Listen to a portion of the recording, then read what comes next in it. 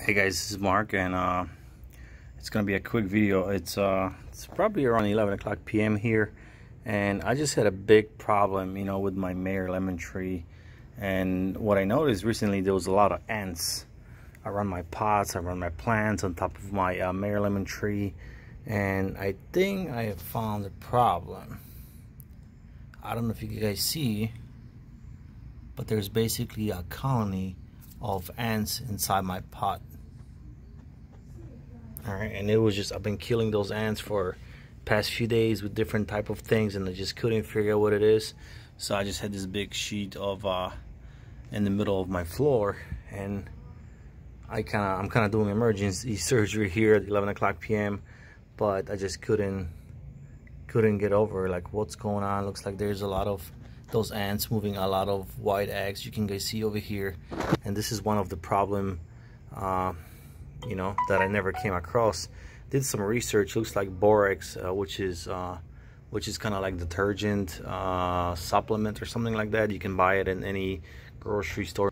When ant eats it, it actually takes it back to colony and actually can kill the colony. Alright guys, I'm temporarily done. I just dumped all this stuff here.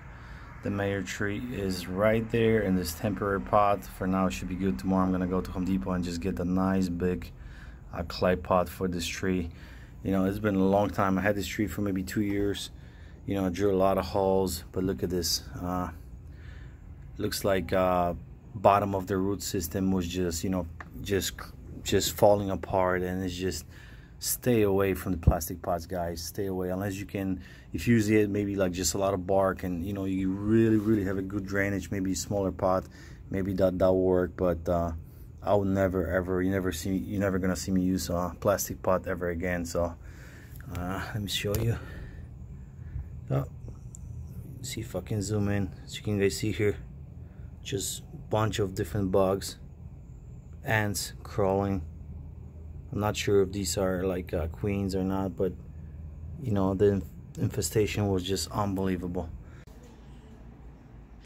Hey guys, so this is the next day.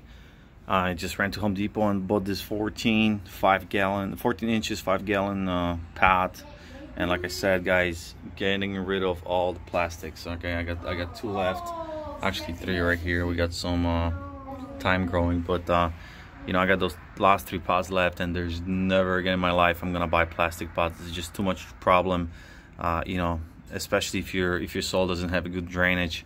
You really just gonna keep, you're gonna have a lot of problems with your plants. So definitely, a clay pots, it's the only way to go. It can transfer moisture easy in and out, especially if you live in Florida.